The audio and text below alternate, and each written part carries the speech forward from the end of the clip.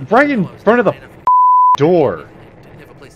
Oh, that's the kind of bullshit I'm talking about.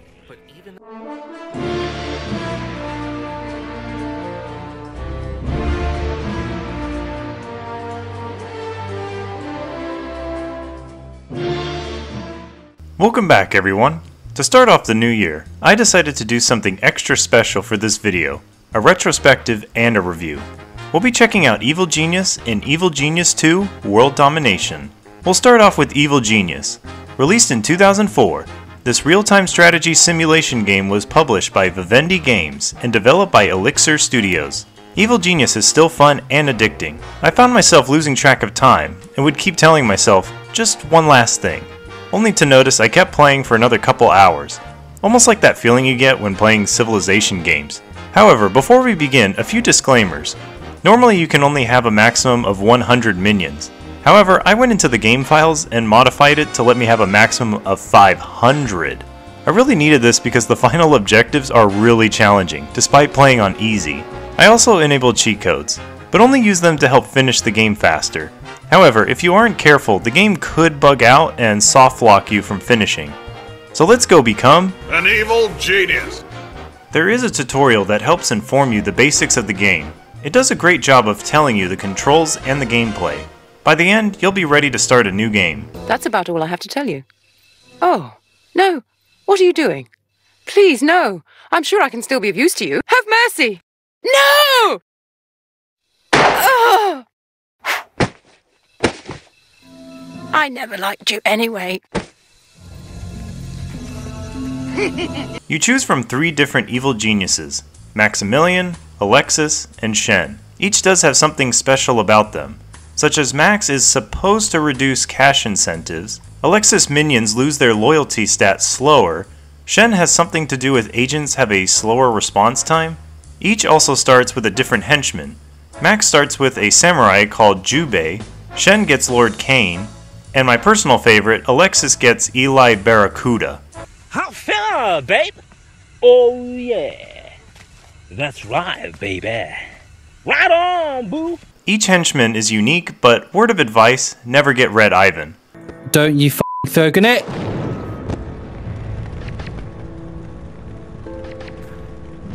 How unnecessary is this, Red? Don't fucking walk away as if that's all your issues. Look at him, he's like, I dealt with problem, you sort problem out. Fuck was that about? I pick Shen and head to the first island. I recommend hitting P to pause the game. You can still watch tutorial videos to learn more about the game, but we need to start building a base. Here's where you need to get creative. If it's your first time, don't worry, start small, try each room. When you've played the game a few times, you'll learn some good designs. For example, you don't need every room to be separate. Some can be right next to each other, and some don't need to be as big as others. I doubt my layout is the most efficient, but that's why I love coming back to Evil Genius, trying out new designs. Just follow the main objective and you'll slowly advance through the game, and get more advanced minions. The beginning will feel really slow, so be patient, the game will get better. You start off with construction workers, who are the only ones that can build rooms. You get a new one every 60 seconds for free. You can move this slider to get more faster, but it'll cost you. After you plan a layout and hit the build icon, your workers run over to your strong room, grab a briefcase full of money, then run over to this structure to buy dynamite, then go and place it to build the room. Then if you placed any items, the workers will do the same thing, grab a briefcase, run to the building, and then place the item. Once you get a training room up, your workers then can branch off into 3 different types of minions: military, science, and social. But first you need to get a control room built and control panels. This will unlock the overworld. Here you will send your minions out to capture and create more advanced minions. There's also Acts of Infamy, which increases your overall notoriety. You can also grab items which will be important for research later on, but also putting these items around your base help keep your minions' stats up. Oh right, stats. Really quick, red is health. Obviously if that hits 0, the minion dies and is gone. Blue is loyalty. At 0, the minion will leave your organization. Yellow is smarts. They stop working and scratch their heads. A valet will take them to the library to get smart again. Purple is attention. This means your minions may accidentally trigger traps. And finally, green is condition. At 0, they fall unconscious. A valet will take them to the barracks to rest up. That's basically the game. Slowly keep expanding your base, train more minions, then send them out to the world and commit acts of infamy. Of course, there are people who will try to stop you. These people are called the Forces of Justice. There's 5 nations to deal with. Patriot is America and Japan, Hammer is Soviet Russia and Cuba, Anvil is China and the Southeast Indies, Saber is Europe, South Africa, India, and Australia, then finally Smash, which is South America, North Africa, Middle East, and Antarctica. Each nation will send different types of enemies at you. There's investigators who scout around looking for evidence to send back, saboteurs who will look to destroy important parts of your base like generators or your control room, thieves who steal your money or items you've stolen from them, and finally soldiers who come to destroy your facility. Each nation has a different look, but they do the same. However, each has 4 different grades: pathetic, poor, good, and exceptional. So if you're doing too many acts of infamy, your heat meter goes all the way up. That nation will send their best soldiers at you. This can be really bad if a large group of them land outside your base and shoot your minions on sight. This is when I would cheat and blow them up. Despite playing on easy, they can still easily take out your minions and set you back many hours until you can refill your numbers. Finally, each nation has a super agent, which will appear once your notoriety hits certain points during the game. They are tough to deal with and easily take out your minions on the world map and on your island. You also need to be extra careful with your henchmen, because if a henchman is knocked out by a super agent, the henchman loses a life. If all 3 lives are lost, the henchman is killed and gone forever. The first is Mariana Mamba from Smash. Super agents are extra special and will act like 2 types of agents. She will behave like a saboteur and a thief. She also has a special ability, Savage Allure, which forces a minion to desert. She's most likely a reference to Halle Berry in Die Another Day. Next is Jet Chan from Anvil. He will behave like a soldier and a thief. His special ability is dodging bullets. He's clearly a reference to Jet Li and Jackie Chan. Next is Katarina Frostonova from Hammer, and she behaves like a soldier and investigator. Her special ability is Cold Assassin, where she turns invisible and can instantly kill a target. I'm not sure what she might be a reference to. Comment below what you guys think. Next is Dirk Masters from Patriot. He behaves like a soldier and a saboteur. His special ability is Suppression Fire, which allows him to shoot with both of his giant guns, hitting more than 1 minion. He's clearly a reference to... Finally, we get Steel. John Steel from Saber. He behaves like an investigator and saboteur. His special ability is Base Mayhem, which causes your doors to change security settings and change your alarm status. I'll get into later how to defeat each of them. Let me walk you through the main objectives. Starting off is very simple. You need to build a barracks and a control room, so get to it. Then build an interrogation chair to turn your minion into a valet.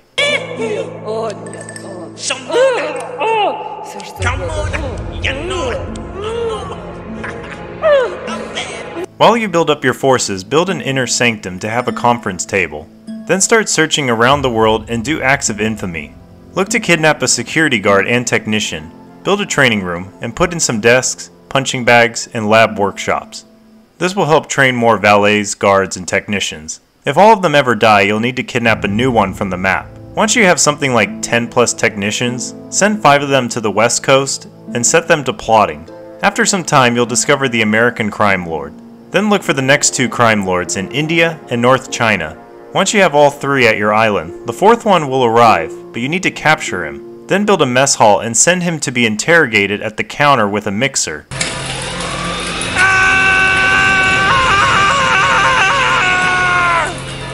Next one requires your notoriety to be at least 70, so continue doing more acts of infamy. Then send technicians to plot in the Middle East, until the 5th crime lord shows up. Last one will send waves of workers at you, so just tag these unique workers to kill. Send your evil genius to sit at the conference room and he will reveal his evil plan.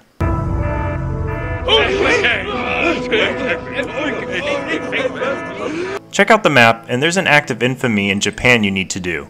This will unlock the laboratory. You then get a choice of research equipment. I recommend the Impact Stress Analyzer, because researching the chalkboard with this equipment will unlock the nuclear reactor, which is the best thing for the generator room. To find the other research equipment, just plot on Central America, North Europe, and Australia. Now go look for a scientist to kidnap, and put plenty of chalkboards in the training room. Next you should build a shack outside your entrance and build a lab to put a fake research machine in it. It might take a while, so just be patient. Now you should get the spin doctor and mercenary. Also look for 4 out of the 6 Uber loot. You should try and grab all 6 of them and put them all around your base. Pause the video to write this down and go get them. Next you need to be earning at least $10,000 for 5 minutes straight. Send enough mercs and guards out into the overworld and set them to steal. It's best to put them in Europe, the Middle East, Southeast Asia, and the Midwest. They give you the most money. Now you need to do many things. First is the forces of justice will keep sending soldiers at you. Capture just one of these soldiers and interrogate them for information on the Doomsday data. You'll know if they have this information when you left click on them, and this icon is next to them. Next get your notoriety to 200, and then look for the Doomsday data located on North Africa, Australia, and Cuba. It's best to get all 9 because you'll be missing 1 research equipment if you don't. After that, you'll be able to move to a new island. I made the mistake of not getting the 3rd research equipment, which screwed me over later on. So make sure you've gotten everything researched, or at least most of it, before moving on. When you're ready, hit the button on the world map, and your minions will start packing up all your loot and head for the depot. Do be careful because enemies can still kill you and your minions, but your minions won't fight back, so this is a very vulnerable position for you. Once all your minions are through, click your evil genius to leave. A quick cutscene plays of you heading to a new island, so now you get to start over again. At least this base is much bigger. However, the helicopter pad and docks are on completely different sides, so it might be good to have 2 entrances. It's entirely up to you, so go crazy. And remember to hit P if you want to pause the game and spend a lot of time planning out your base, and not worry about the forces of justice arriving while you're occupied. Once you've got your base built and items placed, start looking to kidnap a diplomat, marksman, quantum physicist, and biochemist. Then plot in Siberia to find the Codex of Knowledge. Then kidnap a mercenary scientist also in Siberia. He will go and spend time researching the Codex in the lab. Just wait for him to finish, then kill him when he tries to escape. Now you need to pick which machine to research the Codex on. You have these options. Once finished, click on the big open cave and build the rocket cavern. Okay, so first thing you need to do is capture the diplomats arriving on the island. Interrogate them, then plant a diplomat of your own in each nation. Here's where they're located. Now this is where things can get out of hand. You need to get 25 crates of a resource. You can get all 25 from just one, or get 5 from these locations. Doesn't matter which one, but you can quickly generate heat, which causes a lot of soldiers to show up at your island. And I mean a lot will start showing up. Oh my god, just stop spawning in. Sometimes landing right in front of your entrance and begin killing your minions as they leave. There's so many they can easily kill your minions within seconds. This is where I would cheat and set off explosions to kill them off before wiping out my minions. If you can survive long enough to do this and construct all 5 parts, you'll finish the objective. However, this is where I got soft locked. Because I unlocked everything, I couldn't build any of the pieces, so I was forever stuck here.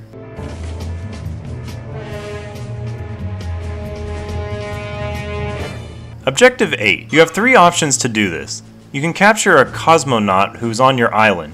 So when you capture him and interrogate him, you need to pick things that will lower his smarts, attention, and health twice. This is what I did, and it's easy. I made him go through the mixer in the mess hall to lose his smarts, the environmental chamber to lose his health, an AI computer for his attention in the lab. Once you do that, construct the satellite in the rocket cavern. Plot in North Africa until you find the plans for the engine, and then send diplomats and playboys to steal it. Now you need to build a TV studio in your inner sanctum and 5 transceiver antennas. The forces of justice will try to destroy them, so do your best to protect them. Then build a catwalk if you haven't, and build a console to have your evil genius interact with it. Then have your evil genius go to the TV studio to broadcast his ultimatum like any villain does. The final objective is simple. Just hold out for 12 minutes while your rocket is being assembled. When the timer hits 0, a big red button should show up, but on one of my playthroughs it didn't, so I had to reload a save. While this is going on, capture John Steele. You'll get a little extra cutscene. You did it, you took over the world.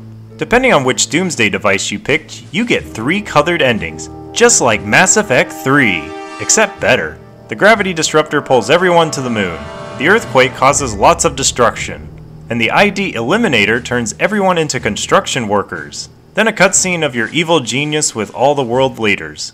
So what about those pesky super agents? They're annoying on the world map and annoying when they show up on your island. Starting with Mariana, her defeat objective will show up as soon as you arrive on the second island. Make sure you have a biochemist. Just capture her and then interrogate her on an infirmary chair. You'll watch her become fat and run away. Next, Jet Chan's objective will appear during Objective 7.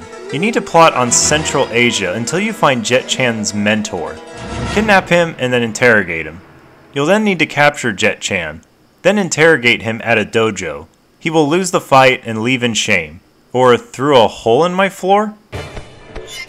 Next is Katarina. It should appear after completing Objective 7. You need to plot in Siberia and should find Mr. Snuggles, bring him back to base, and then capture Katarina. You make her watch the killing of Mr. Snuggles, which causes her to run away.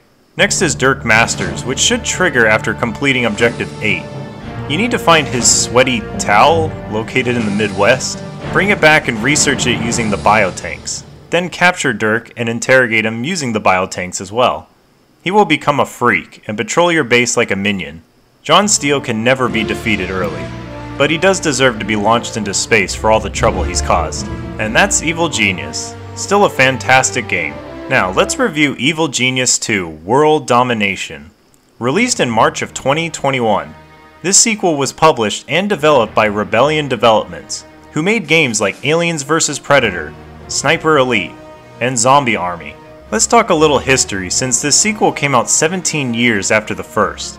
When Elixir Studios shut down in 2005, Rebellion bought all of their intellectual property rights. Rebellion did re-release the game on digital platforms like Steam and GOG. Then Rebellion released Evil Genius Online for iOS and Android. Similar to most mobile games as you would expect. It played a lot like the original game, but progressing could be sped up or bypassed with virtual currency that you could buy with real money. I don't think it was as bad as Dungeon Keeper Mobile, but still, nobody likes paywalls. Then Rebellion had addressed on Twitter they were interested in making a sequel, but weren't able to find a publisher who could help fund the game.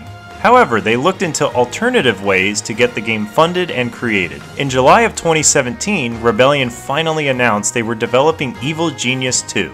But it would be 2 years later, at E3 2019, they premiered the first trailer for the game. And even I was excited to finally see it. The release date was set for Steam in 2020. However, due to the pandemic, the game was delayed to March of 2021. In November, it got released on consoles. So graphically, they did a great job keeping the look and cartoony feel of the first game. However, the settings on Macs were just too much for my computer, which shut down at one point. So make sure you visit the settings your first time booting up the game. Also, on startup, I don't know the difference between Vulkan and DX12, but I learned you can play on both. It's just DX12 is for the best computers out there, so if you're not sure how good your computer is, then just pick Vulkan. So when starting a new game, you pick what island to have your evil lair on, and pick an evil genius. This time you have 4 to choose from. Each one has their own unique abilities, and in this game, their own unique campaign. You start off with a cutscene and watch your evil genius get off the helicopter. Then the game begins. If you have the tutorials on, then you will get help getting started. It does a great job walking you through the basic controls, how to build rooms and items. Then starts taking the training wheels off by telling you to build a room anywhere you want. So by the end, you'll know what to do and get to plan out the rest for yourself. The biggest and coolest change I love about this game is the ability to build or even rebuild your base. Seriously, this is awesome. I hope more simulation games build a system like this. So my base went from this to this. I completely redesigned my base and moved entire rooms to new locations. When you go into the build menu and begin making your changes, you'll get a new blueprint of how it will look, while also telling you how much it's going to cost and how much power it'll consume. And when you're all done planning, hit confirm and watch your minions get to work. There were times I didn't know what to do with this space, so I just put dirt back in its spot until I needed it for something else. I love this system. I wonder how difficult it was to make. So great job, devs. Best of all, the game still feels a lot like the first game. You progress by building more rooms, completing objectives, send minions into the world, and research new items and minions. Adding more lockers will increase maximum number of minions. so now you need to keep track of your minion's salary. There were times I would begin a big project and spend most of my money and forget it was about to be payday. Then look at all my minions' morale drop. Some would desert and try stealing my cash, but it was easy to kill them before they escaped. So just be aware of that. Another similar thing is the types of minions. You still have construction workers who focus on building and train to become specialized minions. This time they are called muscle, deception, and science. The game caps out at 300, but don't worry, 300 is plenty of minions. No need to modify any files like I did for the first. As you play, you'll learn more about advanced minions through the secondary story. Your main objective is your evil genius's story and taking over the world.